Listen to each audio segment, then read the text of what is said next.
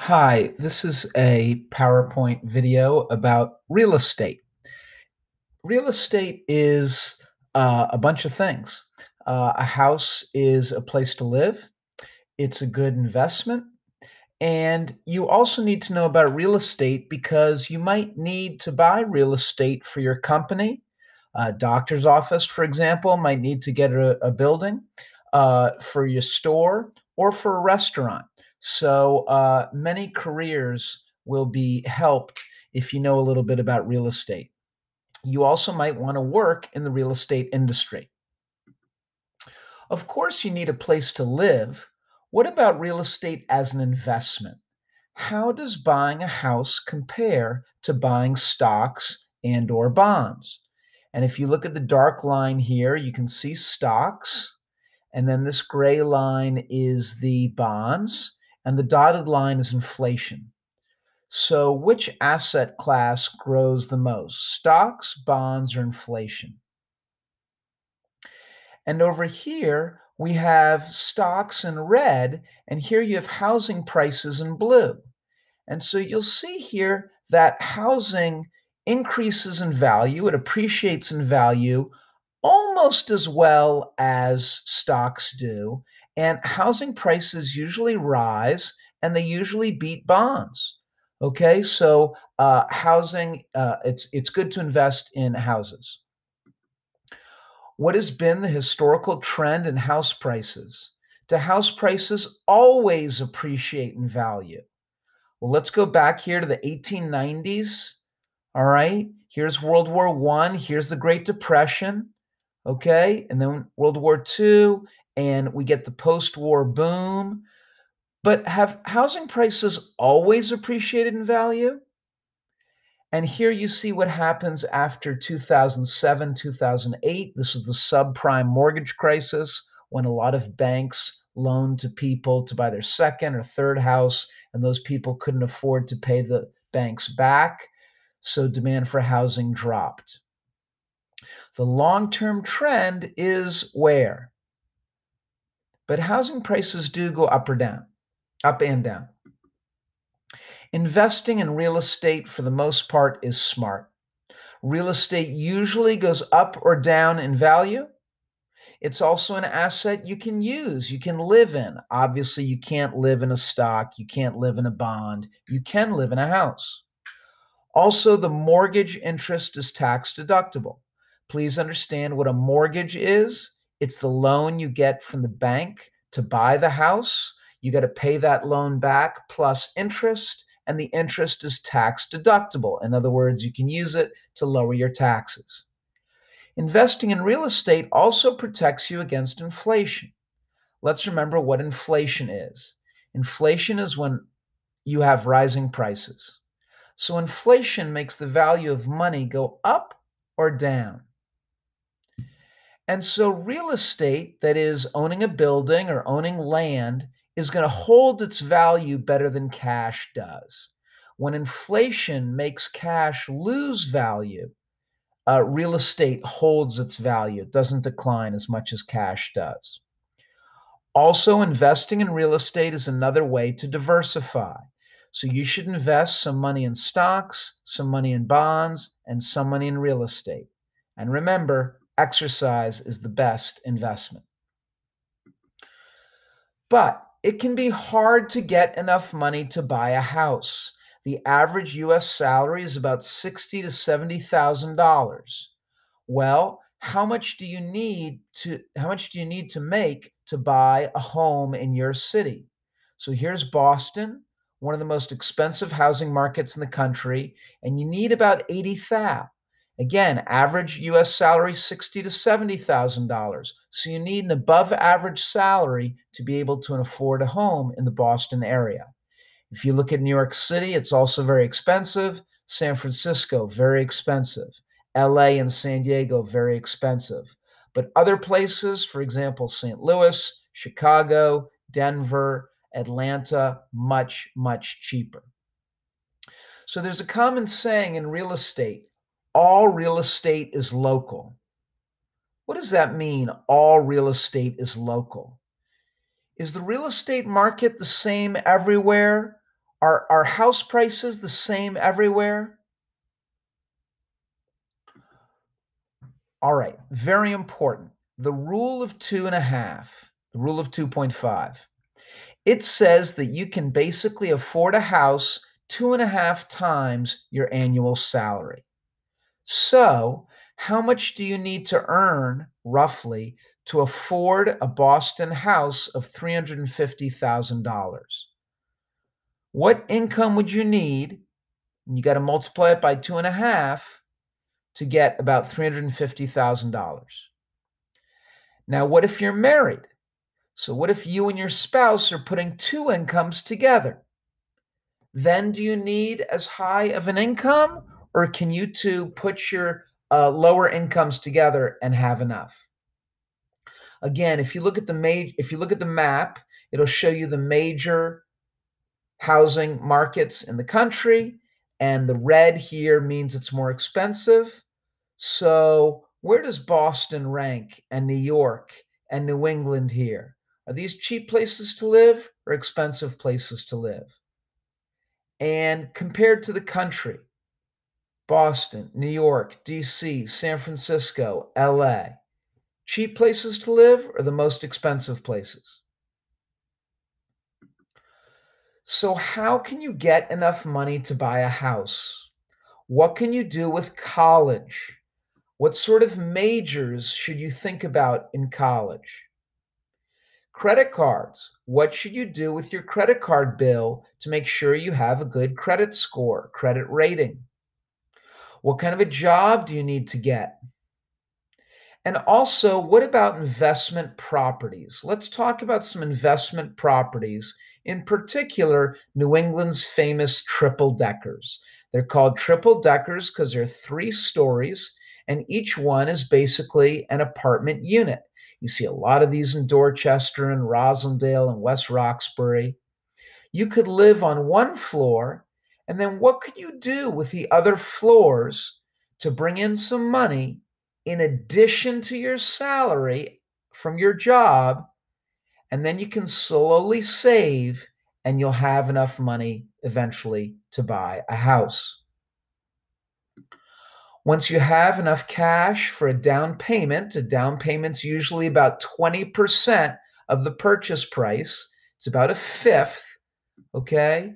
So if we go here to Boston and we see the red, Boston average house would be about $350,000. Call it 35. What's a fifth of 35?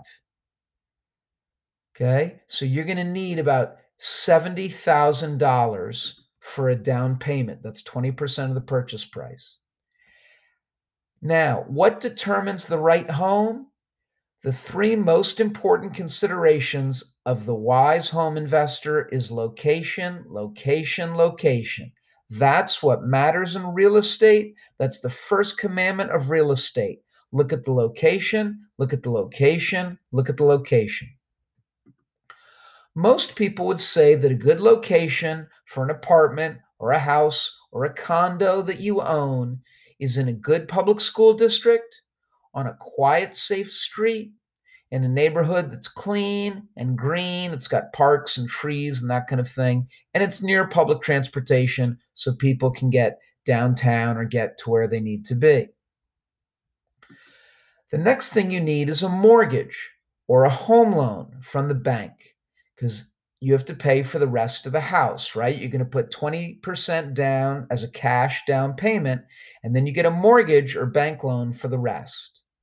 There are 2 types of mortgages.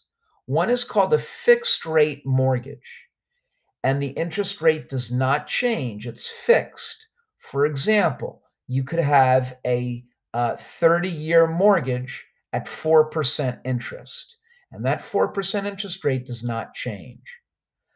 The other kind of mortgage is called an adjustable rate mortgage, or an ARM, an adjustable rate mortgage. In an adjustable rate mortgage, the interest rate is going to adjust. It's going to move depending on the market interest rates. So if interest rates elsewhere go down, your ARM will drop and you'll pay lower interest. That's good for you. And if interest rates go up, your interest rate on your mortgage will go up, and then you have to pay higher interest, and that's bad. So let's look at this. This is interest rates from 1999 up until 2018. You see the general trend is that interest rates have gone down. If interest rates go up, which is better, to be in a fixed rate mortgage or an adjustable rate mortgage? And why? If interest rates go down, which is it better to be in, a fixed rate mortgage or an adjustable rate mortgage? And why? So this is a big, big question when you buy a house. Do we want a fixed rate mortgage or an adjustable rate mortgage? And your answer will depend on, do we think interest rates are going up or do we think they're going down? Just to give you a little historical perspective, you can go back here to the 1930s and the Great Depression. People were struggling, so the banks lowered interest rates. That makes it cheap and easy to get a loan and buy a house. Here we have World War II here in the 1940s. And then interest rates got really, really high, basically to stop inflation in the 1970s. And since then, interest rates have gone down. And now they're really pretty low. So it's cheap and easy to get a home loan. Does that make it cheaper and easier to get a house? Again, this is from basically 1980 to 2012. What has happened to mortgage interest rates? Have they gone up or down? Does that make it easier or harder to get a mortgage and buy a house? Now, when you go to the bank and get a mortgage, a home loan, they're going to look at your credit score, your credit rating, your credit history. And someone with a good credit score is going to get a higher or lower interest rate on their mortgage. So let's look here, okay? The closer you are to 800 and 850, the higher, the better your credit score. So if your credit score is about 620, that's not very good. You're a little risky. So the bank's going to charge you about 6.2% interest, and you end up paying $300,000 in interest. If you've been good about paying your credit card bills and all your bills on time, you have a higher credit score of about 700, and the bank's going to charge you a lower interest rate because you seem pretty reliable. Then you pay $220,000 in interest over the course of, say, a 30-year mortgage. If you have a credit score of 780, that's really pretty good.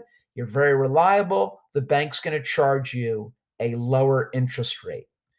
So you want to pay your bills on time to get a good credit score, and then the bank will lend to you at a low interest rate.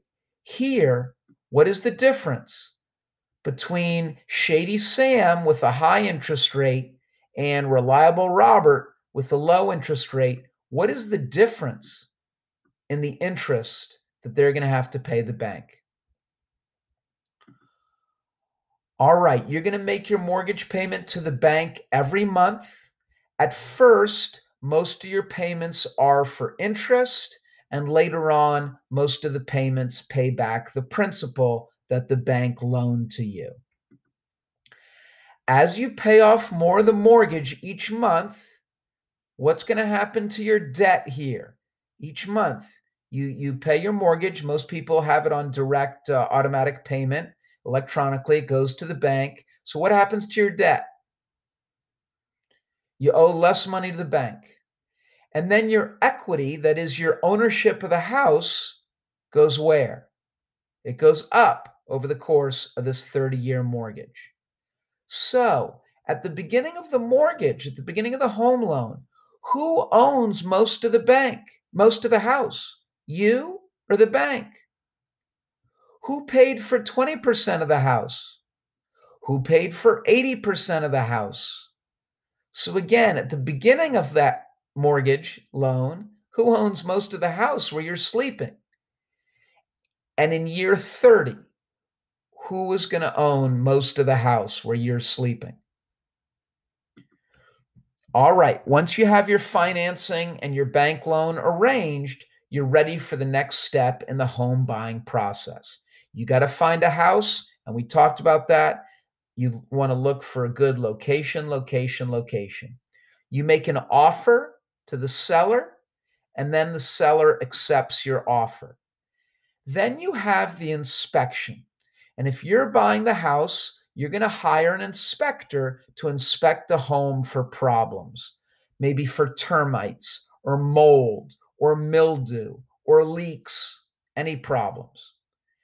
Then the inspector is going to give you a report, and you need to read that report carefully so you know if there are any problems.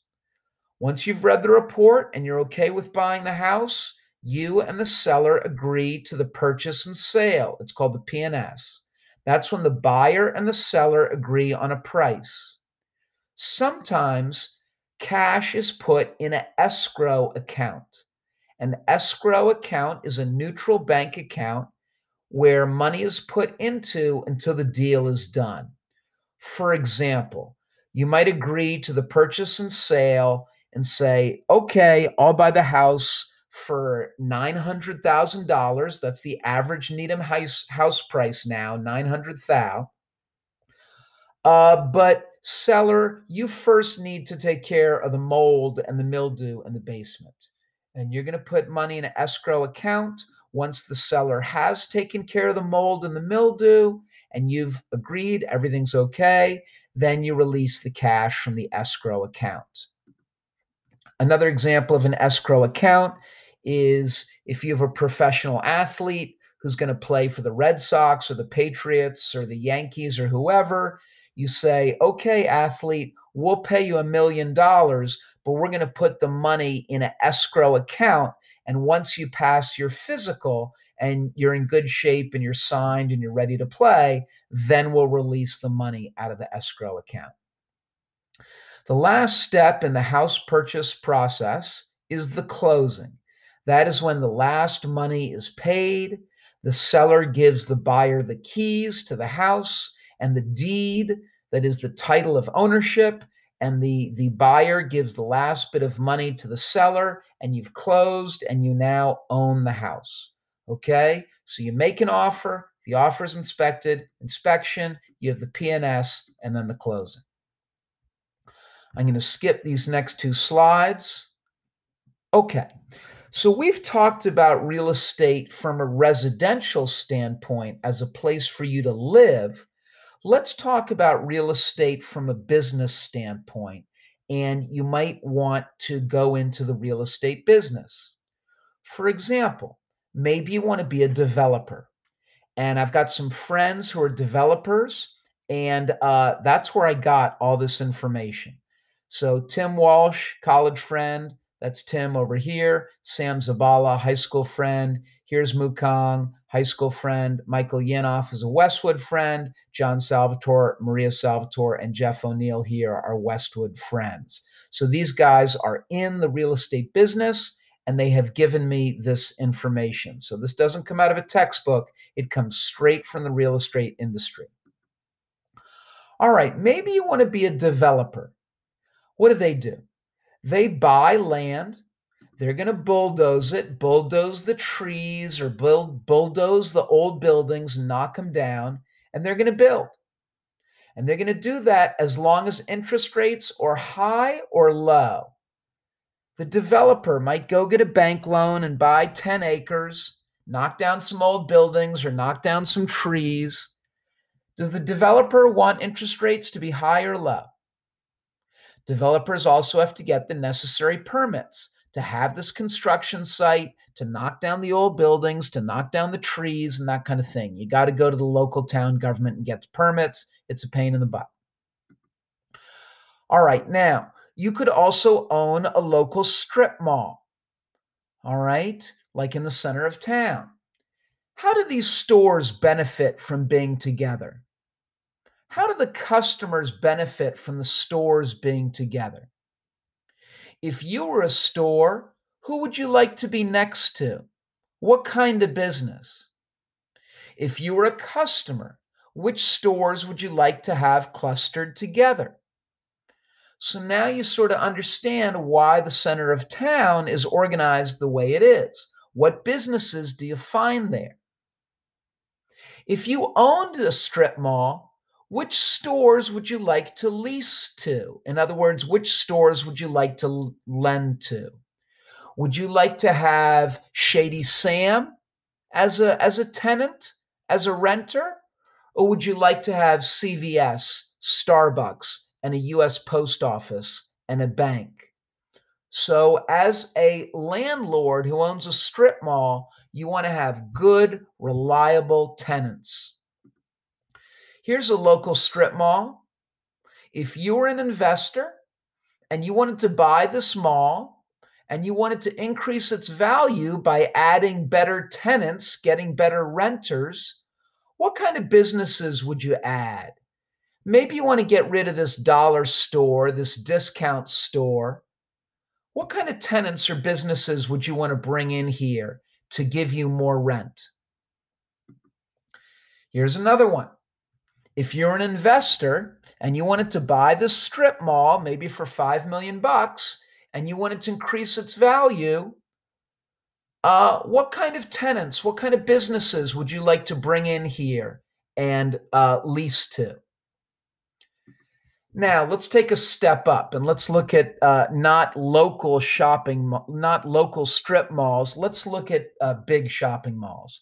The Natick Collection and Legacy Place and Patriot Place are what we call destination malls that people will drive to.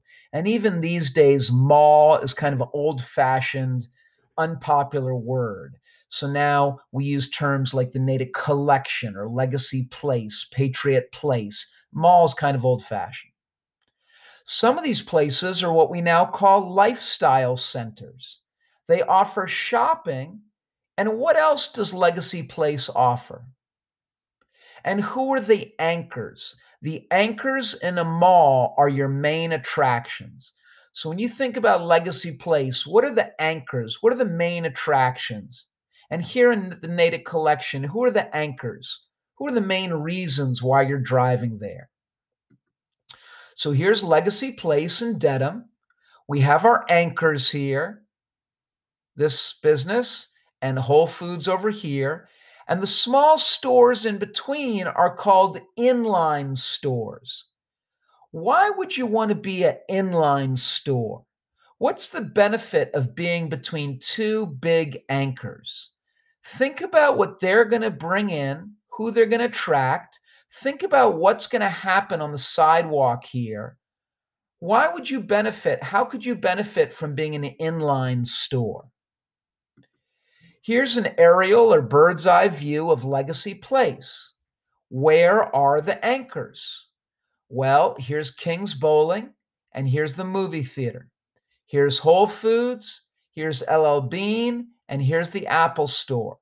So you notice that the anchors are they all in one place or are they spread out? Why? And then look at all the inline stores, these small businesses in between. Now, if you were the landlord for Legacy Place and you wanted to get really cool anchors to get people to come to your mall, if you wanted to get or attract an Apple store, do you think the landlord would charge Apple a high rent or a low rent? Why? What's the incentive? What is the landlord trying to get Apple to do? So you're going to offer Apple and these anchors low rents to attract them. And then you're going to charge the inline stores high rents because they're benefiting a lot from being in between the anchors and they don't have as much leverage or power. So you can charge the smaller stores high rent. Here's the Natick Collection. All right, here's a bird's eye view. And you see at the end of the mall, spread out, they have the anchors, Neiman Marcus, Nordstrom's, the nice, high-end, expensive stores are together. And here, the more affordable JCPenney, Macy's, Lord & Taylor, they're together. And again, they're spread out. And in between them, you have the inline stores that you charge a lot of money. Patriot Place. How does it work? Robert Kraft bought the Patriots and spent hundreds of millions of dollars buying the Patriots. But the Patriots only have 8 home games a year, and a football game lasts about 3 hours. 8 games times 3 hours, 8 times 3 is 24. So Robert Kraft spent hundreds of millions of dollars. He owned all this land. You think he wants to use it for just 24 hours a year? Of course not.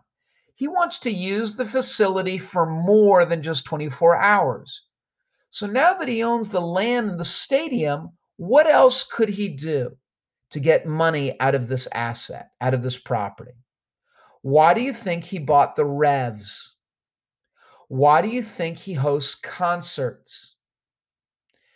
And again, he's got the land, he's got the parking lot. How do you get people here every day? You offer stores. And why do you have a hotel? Because then are people going to be there just for lunch and dinner? If you have a hotel, people are going to be here also for what time of day and eating what meal. So if you look here, has the owner, Robert Kraft, diversified his investment in this land, or did he just put all of his money into the Pats? Did he just invest in a mall with stores? How is Patriot Place diversified?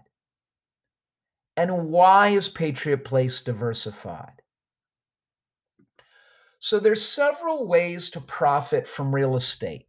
You can buy a house to live in. That's what we call your primary residence. You could buy a triple decker and rent it out. That's an investment property. You could buy land and develop it. You could also do what is called property management, where the landlord hires you to manage the property. So you've got to find the tenants, that is, find the renters. You're going to lease to them, you're going to rent to them and collect rent. You also have to plow the snow in the winter. And if the air conditioning breaks or the heating breaks, you've got to deal with that. That's what property managers do. Some companies do all of it. Some companies will build, they'll develop, they'll own it, and they'll do property management. Some companies do all of those things. Some companies specialize. Another way to make money in real estate is to invest in a REIT. What is a REIT? It's a real estate investment trust. It's basically a company that owns, operates, or finances real estate. Investing in a REIT is kind of like buying into a real estate mutual fund. Owning part of the REIT means that you're invested in some apartment complexes, some hospitals, you own a little bit of some office buildings, some timberland, some warehouses, some hotels, some shopping malls, and again, your money is spread out. One famous REIT is Simon. It used to be run by this guy, Eddie DeBartolo. He owned the San Francisco 49ers football team back when they had Joe Montana and they were winning all these Super Bowls in the 1980s. I know it's hard to see this, but these are all the properties that Simon owns in Virginia, Massachusetts, Florida, Texas, Missouri, etc. Here is the occupancy rate, 87%, 96%. That's the percent of their spaces that they've rented out. And here you see the retail anchors. I know it's a little bit hard to read. So at this mall, they've rented out to JCPenney and Sears. At this mall, it's Bloomingdale's, AMC Theaters. At this mall, it's Nordstrom's. So those big department stores pay rent to Simon, okay? And Simon makes a lot of money, and you can invest in them. Why should you invest in these REITs? It's basically a real estate mutual fund. Well, they're not quite as risky as they kind of fit in here. Okay, let me show you this. Okay, so you know that stocks are pretty risky. They offer higher return. Stocks grow fast, but the company could go bankrupt. The stock could go down, so there's higher risk. High return with stocks, high risk. Fixed interest or bonds are a little bit safer. They only grow at about 4%. They're a little lower risk. Real estate kind of behaves in between stocks and bonds. All right, it returns a little bit better than bonds. It's a little bit safer than stocks. This is kind of where real estate fits in. All right, let's look at these different asset classes and how have they performed over the years. So here you see your REITs, your real estate mutual funds. And in 2000, 2001, they were the highest performing asset class. They beat high yield bonds, they beat cash, they beat small cap stocks, large cap stocks, they beat international stocks and emerging markets. Those are the poor countries of the world. Okay, so if you look over the years here, REITs, there's some years where REITs do really well. Again, here's the subprime mortgage crisis, 2007, 2008, when the banks lent to Shady Sam to buy a second or third house. He couldn't afford it. He didn't pay back. The banks lost money and real estate took a beating. Okay, look at these, horrible, dropped about 40%. So again, you want to invest some of your money in REITs because sometimes real estate does really well. Also, if you look at this chart, can you predict the future? Can you predict which asset class will do well in the future? Is there a clear pattern to this chart? No. So you should spread your money out, some in large cap stocks, orange, some in small cap stocks, blue, some in international stocks, gray, some in bonds. Okay, you see that here, high grade bonds in green, and some in real estate. Spread your money out. This is the same sort of graph. I know it's a little bit out of focus, same sort of chart, but it shows you the same deal. All right, some years real estate performs great, some years real estate performs poorly. Again, you cannot predict the future. Do not try to. Spread your money out. Another reason to invest in real estate is it is a good hedge. It's a good protection against inflation. Please remember, inflation is when prices go up or down. So do you want to hold cash when there's a lot of inflation? Yes or no? Real estate holds its value better than cash does when there's high inflation. Let's go to the 1970s. There was really high inflation. Look at the consumer price index, really high inflation. So if you look at the Dow Jones, that is, you look at the stock market had a really tough time in the 70s. It was going down. Look at home prices. Home prices were going up because, again, real estate, land, a building holds its value when inflation and rising prices are eating away and eroding the value of cash. Here it is again. If you look at equities, that is stocks up here, that's the fastest growing asset. Real estate comes in second. So you want to have some of your money in real estate. Here's some famous local property companies. You've probably seen their signs around on buildings or in construction sites. Suffolk is the largest developer in New England. Okay, they'll clear the land and they'll build big office buildings and that kind of thing. CBRE, CB Richard Ellis, is a property manager. So again, they'll take care of it. If the heat breaks, if the air conditioning breaks, they'll plow the snow. They will also rent out the property for you. If you have an apartment building, they'll find renters for you. Okay, so they do property management. All right, let's get into real estate finance a little bit. How do you know which property to buy? Again, you've got to follow the first commandment of real estate. Look at location, location, location. The second thing you need to do is you need to use the IRV formula to determine the capitalization rate. It's called the cap rate. Let me explain. I in IRV stands for income, V stands for value, and R stands for rate. So let's break this down. It's going to become clear. What is the income that you could get from owning this triple decker? It's called in accounting the net operating income, the NOI. So you've got your rental income from the 3 renters, 1 in each floor. It's a multifamily house. You got your rental income. You got to subtract out of that the property taxes you have to pay. You have to pay insurance in case the building burns down. And you have to subtract out any money if you have vacancies. And you're left with your income, okay? The rental money that you're getting out of owning this property. What is the V? It's the value. It's the current market price of the property.